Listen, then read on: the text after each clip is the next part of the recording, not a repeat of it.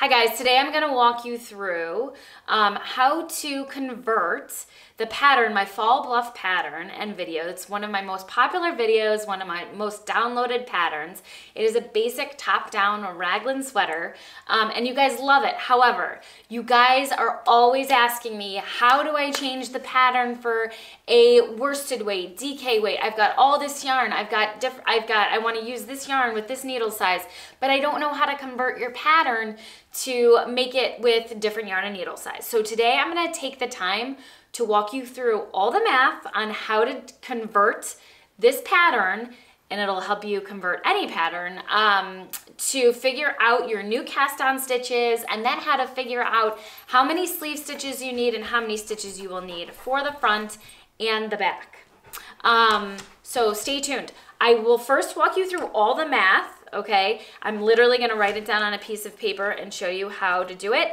But then I have a surprise for you at the end. I took the time and put together a Google Doc that you can download. So stay tuned for that at the end. So I hope this helps. I hope you guys enjoy it and get ready to make your own raglan. You guys to download the Fall Bluff PDF pattern just so you can follow along, so you know the cast on stitches, you know the gauge, you know like the width you're supposed to continue the raglan shaping to. So just look at the video description and click on the link so you can download this sweater pattern if you haven't already. If you like this video, if it's helpful, please give it a thumbs up and please subscribe to my channel so other knitters can find this information. Thanks guys. I'm gonna walk you through exactly how to do this. It will take a little bit of math, but once you do it once, you'll be able to do this pretty easily for other patterns, and you'll be able to find other patterns and convert them pretty easily too. So I knit in 9mm needles with super bulky weight yarn, so I can make my tutorials pretty quickly for you guys. If I constantly knit in worsted weight yarn or DK yarn, it would take me forever to get through making the sweaters. But I know a lot of you guys like to knit with a little bit thinner yarn and smaller needles. So I will walk you through exactly how to convert this pattern to a different size. All right, first thing, write down the gauge that the pattern originally is knit in. So this gauge, the original pattern gauge, is 10 stitches for 4 inches. You can also do the same thing with centimeters, okay? 10 stitches for 4 inches. Now you're gonna wanna make sure you have your new gauge, okay? So that's very important. So I am going to knit with this Heartland yarn. Take the time to make sure you've got your gauge, okay? I've knit this before and this does work for me. So my new gauge, you can see with this yarn, on 5.5mm needles is 16 stitches per 4 inches. Okay, so I'm gonna write down the new gauge.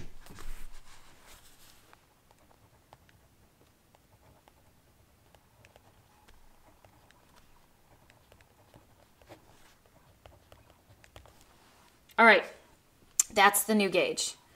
Now, this is a top-down raglan sweater.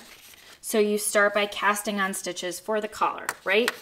So what we need to do is find what that collar length is, okay? Because we need to basically take that length and figure out how many stitches we will need for our new gauge, if that makes sense. So the pattern calls for, here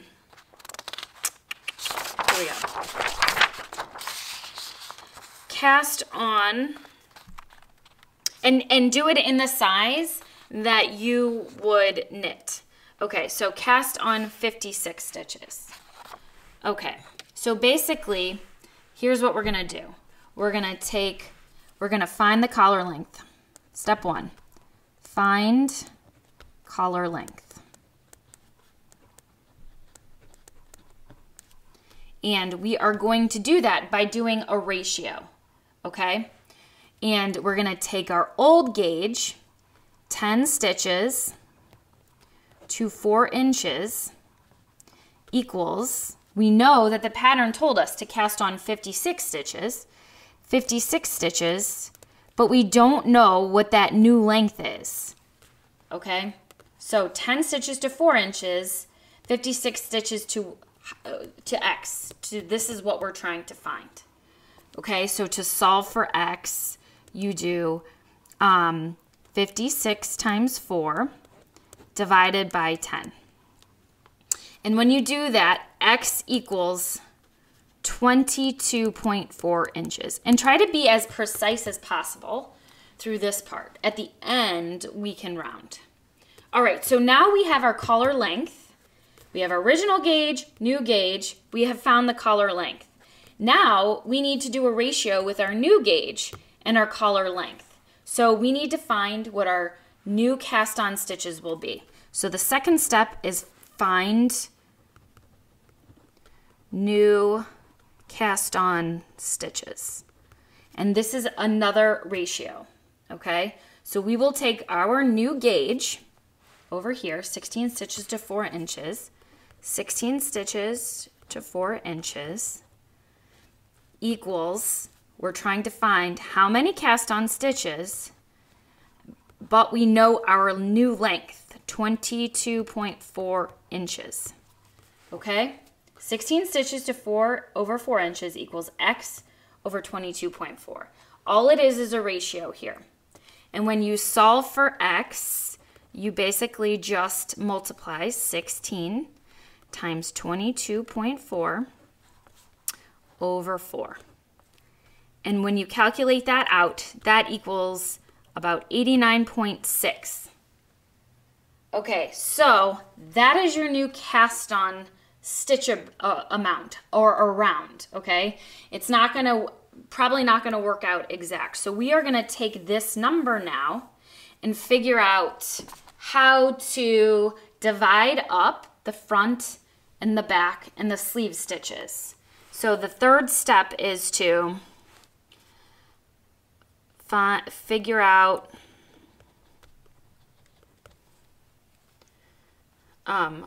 Raglan stitches. So basically front, back stitches, and sleeves. Okay, so this requires a little bit of math too. So in our pattern, in my pattern, it tells you you want to look for the Raglan setup round, so basically where to place the stitch markers. And the size I am knitting, it's 8 stitches for each sleeve and 20 stitches for the front and back. Okay, so I know the old stitch ratio is 8, 20, 8, 20. Okay? And that's where you get the 56.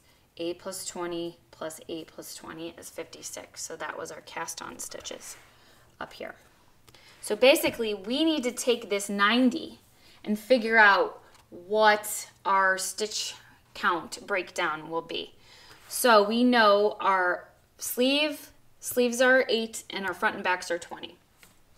Okay, so basically we need to find the ratio from to the sleeve to the front and back. The front back ratio to the sleeve.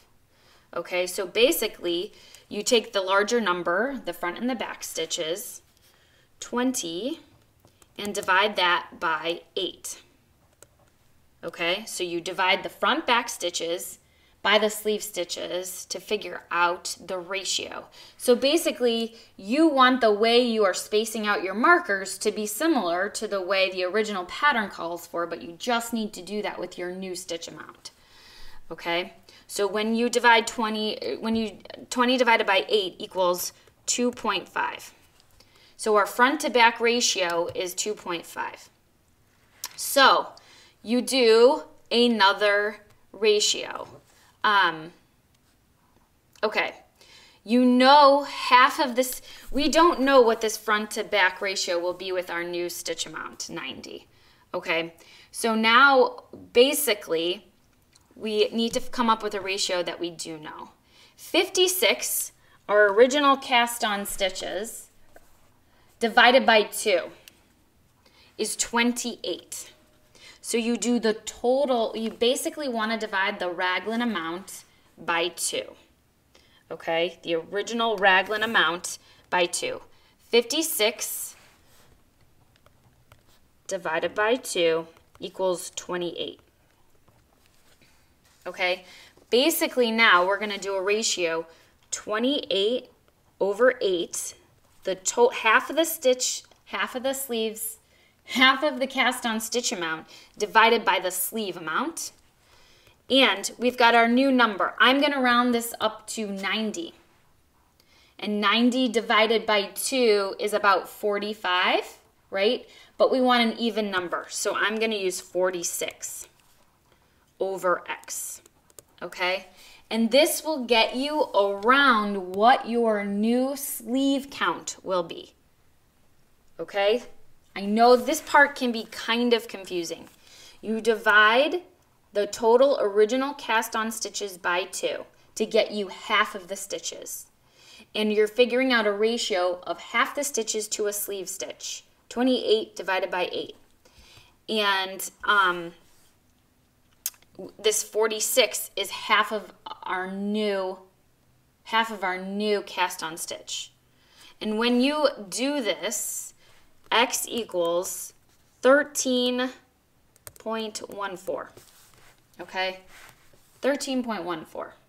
So that technically would be your new sleeve amount, and then we know our ratio from sleeve to front and back is 2.5.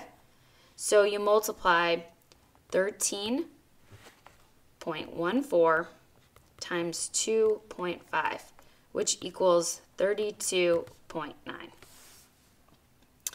Okay, so now we are going to take this 13 number and this 32.9 number and kind of play with them a little bit to get even numbers and add them up so they equal around 90, okay? And when you do that, if we did 14, I'm going to round this 13 up to 14, and I'm going to go down this 32 to this 32.9.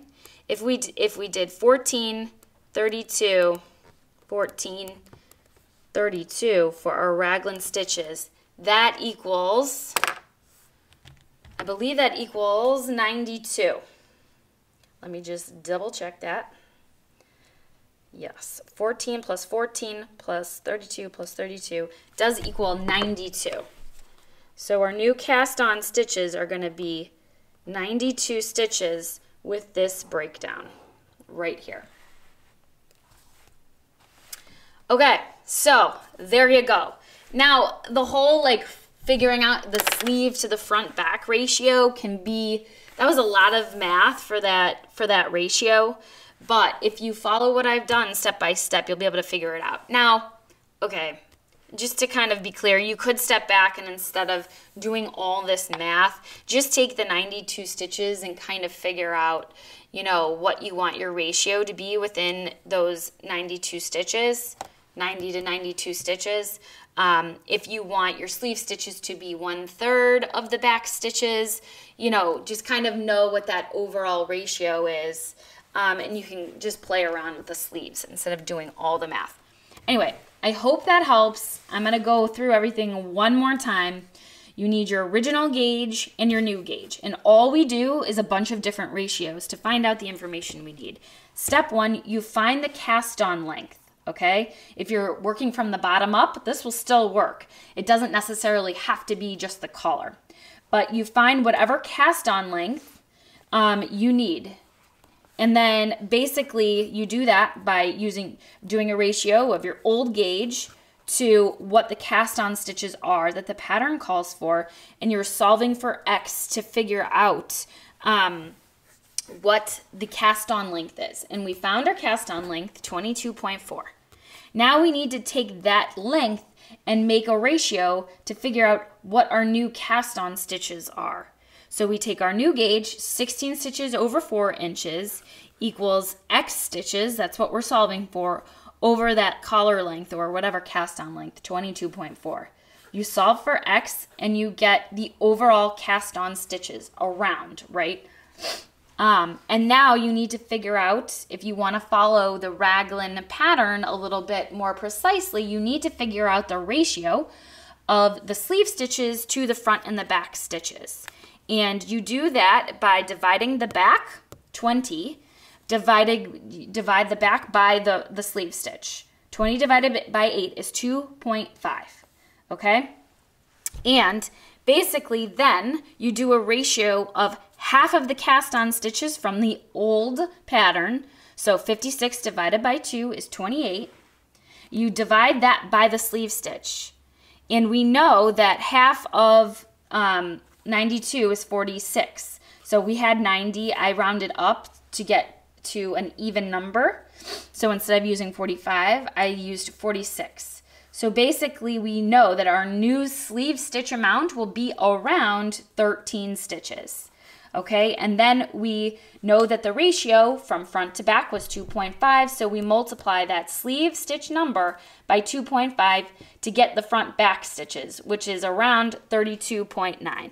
So I kind of shifted and played with the stitch count a little bit to make sure the sleeve stitches and the back stitches were even, and I used 92 again, 14 for each sleeve, and 32 stitches for the fronts and the backs. So I hope that helps. And so basically you just cast on and get started and place the stitch markers in the same place, and then you just continue the pattern as established, but instead of following Raglan, the number of Raglan increase rounds, you'll just go by width, right? You just continue the Raglan rounds until you get to your desired width. All right, guys, hope that helps. I hope you enjoyed. Don't get overwhelmed by the math. It's really not too bad once you get the hang of it. And it basically allows you to take a basic pattern and modify it to knit with whatever yarn and needle size you've got handy. All right, guys, so I explained the math, but I also wanted to make it really easy for you. I think it's really important to explain the math so you kind of get an understanding of how everything works, but I did create this handy dandy Google Doc here where you can just plug in the information. So click the link in the video description to get taken to this Google Doc where you can download your own version and plug in your own numbers. So I'm just going to quickly walk you through this Google Doc. So basically you will plug in the pattern gauge. You will then plug in your new gauge. You could change this to centimeters if you wanted. Right now it's in inches. It doesn't matter. All right. So you will enter your cast on stitch amount that the pattern calls for, in which case, in our case, the pattern calls for 56 stitches to cast on. And then it will automatically calculate the cast on length. So basically, let me just X out of my email here so you don't see all of my emails come through. Basically, I could change this to like 60 and it'll change the new cast on stitch amount. But I will go back so you can see in relation to what I went through on paper. So basically it tells you your new cast on stitch amount. Then you will type in your front and back stitches for a Raglan. If you're doing a cardigan, you can just type in the back stitches, okay? And then you'll type in your sleeve stitch amount, and then it'll get you this ratio, okay? Basically, you just plug in the stitches, and then it'll calculate all of this. So this could be like 22, and if you change this amount up here, the cast on stitches, it'll automatically update all down here. Okay, so basically everything auto-populates. So then at the end, you'll get your new sleeve stitch amount and your new front back stitch amount. You will have to round here. Like you'll have to figure out, oh, I'm gonna do 12 stitches or 14 stitches. I'm gonna do 38, I'm gonna do 36 stitches. So basically I just wanted to show you that I created this Google Doc for you to plug in your information to make the math a little easier. Hope that helps.